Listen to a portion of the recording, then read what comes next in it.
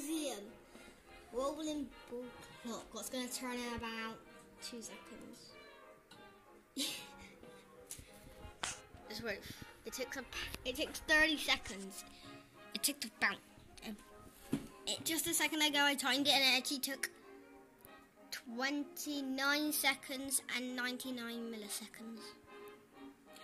Or thingy seconds, I forgot what it was called.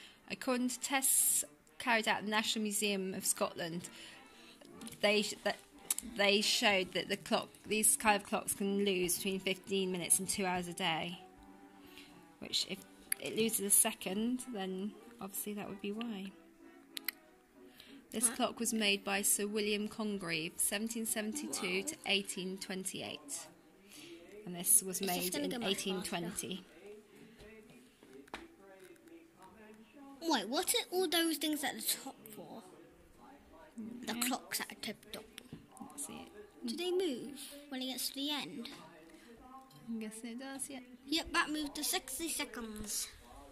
It was 60, 30, 60, 30.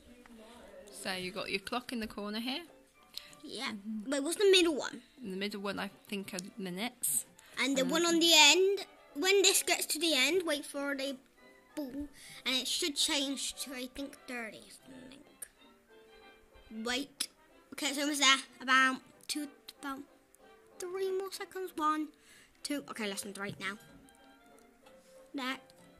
Move to 30. Wait, come back. And so they can see it all. So, is it focused? Yeah. It might be hard to see. Yeah. And there it is. And is it there? Mom, how long have we been recording for? 2 minutes. So let's go and do it again. Ready? And tilt. Done. Wait, how does it do that? How's it? Oh, because of like string or something. Yeah, I think it changes the weight and then it flips it back across. Flip, flippity flip, flippity flip. Wait, Mom, when's it pancake flipping day? Whatever you call it. Until February. Where? Pancake day. Some pancakes. And last flip. No. Okay, wait. Let me say bye. Okay, that's going to be it. Bye.